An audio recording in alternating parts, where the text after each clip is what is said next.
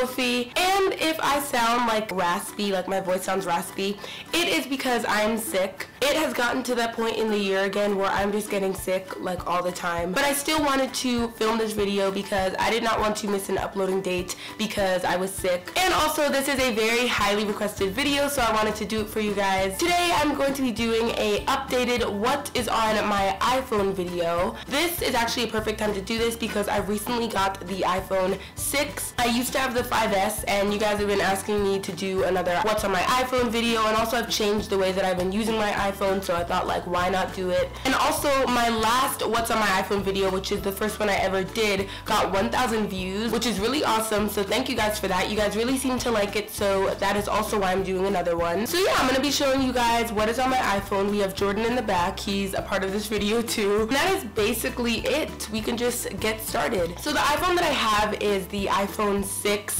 in gold. I wanted this because the iPhone 6 Plus was just way too big, and I'm really hoping that Apple does not keep making iPhones as big as the 6 Plus because I think that that is way too big. This is like the perfect size for me, so I've just been using this. So when you first turn on my iPhone, you see donuts. That is my lock screen, and it just says the time and the date and everything. So this is my first page, and I keep all the apps that I use the most on the first page. I don't really have those groups anymore, so the first like apps are like the default apps like weather, contacts, clock. Oh, and also my home background. I don't know if this will work, but it's like this picture that I found on Tumblr, and yeah, it's just like a picture of the sky, and I thought that it was pretty, so that is my background. And so I just have all these default apps: weather, contacts, clock, calendar, and maps. And then we get into the apps that I got myself that I cannot live without. The first one is Netflix, and I'm obsessed with Netflix. That is what I use all the time when I just want to watch TV in bed. Then the next one is YouTube because I love watching YouTube videos in bed. That's like how I watch most of my YouTube videos. I don't really use my computer for them. I normally just sit in bed and watch them. Then I have Creator Studio, which I've talked about on my last what's on my iPhone video. You can see a layout of all of your videos, how many videos you have, all of the comments that you get, things like that. So if you are a YouTube creator and you make YouTube videos, I would definitely recommend this app because it is very good. I use it a lot. Then we have Instagram, my favorite social media app. You guys know I'm always on Instagram. If you guys want to follow me, it is always in the link down below. It is sophielovexo_. So yeah, this is my Instagram. And if you guys want me to do a how I edit my Instagram photos, I will do that. It was not in this video. I've seen that was requested by like a few people. So I will do that if you guys want me to, but it's just not in this video. And basically this is my Instagram right here, and then I just like a bunch of pictures and things like that. And yeah, so that is my Instagram, and that is my favorite social media app. Then we have Snapchat. My Snapchat is not public. Lots of you guys have been asking me what my Snapchat is. It is not public. It's one of the few social media apps that I have that I just share with like my friends that I know personally. So, and then next we have Twitter. My Twitter is public. It's always in the description box below. All of my public social medias are. And so I just like scroll through a bunch of my tweets and I tweet a bunch of things, and I don't know, it's just very fun. But Instagram is probably my favorite like app of all time. And then next I have Kik, and my Kik is also not public because it's basically equivalent to like texting me, and I don't know, like I feel like the best way for you guys to contact me is either on social media, the ones that are public, or on my email that I made for you guys called sophielovexosubbies, which it pops up in my mail app. So yeah, my Kik is just not public. Then I have subscriber count, and I like this app because it's for YouTube creators as well, and it basically shows you like your real-time subscriber count because YouTube doesn't do that for you. You can like refresh it and then it will show you, because the actual YouTube website doesn't show your real-time subscriber count, but this app does. So yeah, I just use that like and just like check it sometimes. Like that's how I saw that I had 1,000 subscribers. And then my next app is Ask FM, and this is public. If you guys want to ask me stuff, then you can definitely do that, and it's fun. It's very, very fun. I love it. I might do a Q&A on Ask FM, so if you guys want to follow me there and ask me questions, then I will definitely do a Q&A there. My next app is the photo app, and obviously I just take all my photos and just shows up there. Then videos, that also comes with it. And then I have VSCoCam, which is one of the apps that I use to edit my Instagram photos, and I love it. This is my favorite editing app to use. Like I could not have an Instagram without this app. Like Like, I put my entire Instagram feed in it because I just want to see how like things will look if I try to add photos. I won't get in depth of like what actual filters I use, but yeah, this is basically it. This is one of the apps that I use. Then we have notes, settings, reminders. Like, those things don't really matter. For notes, I normally use it for video ideas. I have a whole entire note dedicated to video ideas, and then that's basically what I use it for. Reminders if I need to remember something, obviously. Then I have App Store, calculator, phone, camera, and then moving on to the bottom for like the main things that always show up. I have mail because I always check my mail. Then I have messages, and then I have Spotify, which is public. I have public playlists on there. I think my Spotify is just Sophie Ming, and it's in the front because I don't use any other music streaming app. Spotify is the only one that I use. I use some others, but Spotify is the main one. Like, if I want to listen to music, I will be in Spotify, so that is why it's down there. And the next one that I have is Safari, and obviously we all know what Safari is. Moving on to the second page, these are the apps that I use, but I don't use that often. So I have FaceTime, and then I have some music apps like Songwriter and GarageBand, because if I'm making music or writing music, then I'll do it in those two. But normally, I don't really use GarageBand that much. Sometimes I do.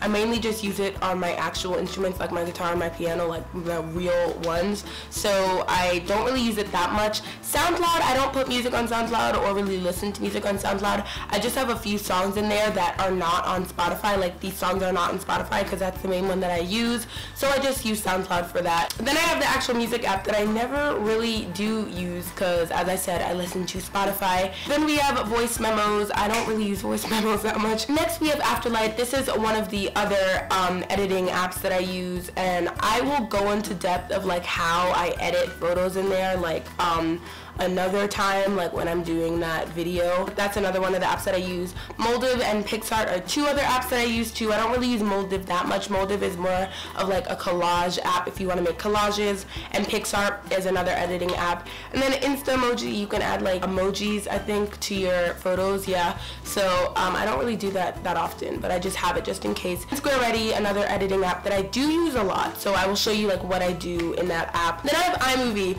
and I got iMovie just in case I ever wanted to edit one of my videos on my phone, but that will probably never happen because I don't really use iMovie, period. I did pay money for that, so I might want to try using that. Then I have iTunes Store. As I said, I use Spotify, so I don't really buy music from there. Then next I just have Tumblr, and my Tumblr is public. It is sophieming.tumblr.com, just my first and last name. And then we have Characters, which is another editing, well, it's not really an editing app. It's like if you want to add these really cool characters to your captions, and if I want to do that, then I can. Then next we have like that one group in my phone with a bunch of apps called What Are Those, and it's basically the apps that I never use and will probably never end up using. These are literally just apps that I've gone into, but I'm probably just never gonna use them. Then we have my games, and I normally just play games when I don't have any service, even though you do need service for Akinator, BuzzFeed, and QuizUp. But yeah, if I'm just like that bored to the point where I have nothing to do, like I'm not even checking my social media, I will just play these games, do some BuzzFeed quizzes, things like that. Then next I have Chase from my card to see how much money I have on my card. Then I have Sephora because I have an account with them. Now moving on to the third page. This is the final page. First we have Musical.ly, and I am obsessed with Musical.ly, guys. You can follow me on Musical.ly. It's either sophielovexo or Sophie Ming. Check both. Like, I don't really know how to explain it, but you guys should totally make one, and if you do, follow me. Then we have WhatsApp, which is not public because for you guys to WhatsApp me, you guys would need my phone number, and I cannot give out my phone number. And then I have Shazam. Shazam is basically if I hear a song and I don't know where it's from, I don't know what the song is called, then I can just Shazam it. And guys, I've tried singing to Shazam or like humming a tune to Shazam. That does not work. I feel like everybody who's gotten Shazam has tried that. No, that doesn't work. I think it's like connected with the iTunes store or something. Singing to it will not work. I've tried it multiple times. Then we have Seamless, and Seamless to me is like the official lazy app. It's for people who are literally so lazy, and I'm not even calling anybody out. Like, I'm calling myself out because I'm too lazy to call somebody and order food. I'm also too lazy to walk out to my computer and go onto Seamless. I just enjoy the comfort of sitting in my bed, snuggling with my cat, and ordering takeout on my phone without having to talk to anybody. The next app is Shots, and my Shots is public, but it's never in my description box because I've never posted a shot ever. If you guys want to follow me, I think it's Sophie Ming. I'm pretty sure it's Sophie Ming. But yeah, if you guys were to follow me, then I would start posting shots. But for now, like, I don't really even post anything. The next app that I have is Pump Up. You guys know I love Pump Up. Then we have Urban Outfitters, and I have an account with them, so I just like scrolling through the app and like seeing what they have and stuff. Then we have Facetune, and I don't really use Facetune that much. I did buy it and I've tried it out. I don't really like photoshopping things or like changing things about how my face looks or about how a picture looks. Then I just have Photo Marker, and this is basically like a copyright thing. Let me show you an example on my Instagram. Whenever I post photos that belong to me, like, okay, here we go. Like this, for example, I took this photo, I edited this photo, put the words onto this photo. Everything about this photo is mine. So just in case somebody wants to like take it or claim it as theirs or post it on their Instagram or whatever, and it has a little sophielovexo in the corner to like let people know like this came from my page. So that is why I have this app, so I can put photo markers basically on my photos. Then the next app that I have is FameBit, and this is basically for YouTube creators too.